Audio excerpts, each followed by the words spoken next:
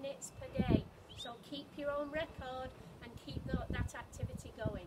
My coach's challenge is jumping jacks. It's a coordination exercise, and we're going to start with a basic jumping jack. Once you've got that going nicely, see if you can have feet going out and in and arms going forwards and back.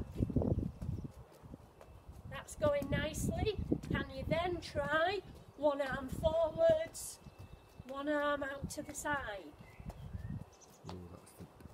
Okay, now if we try with our feet going forwards and backwards and arms along with them,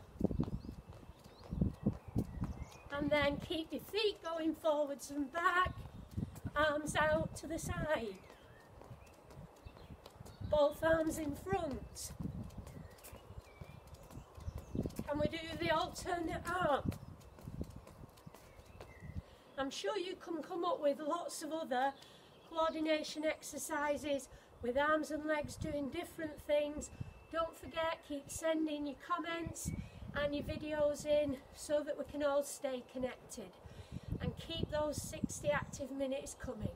Bye!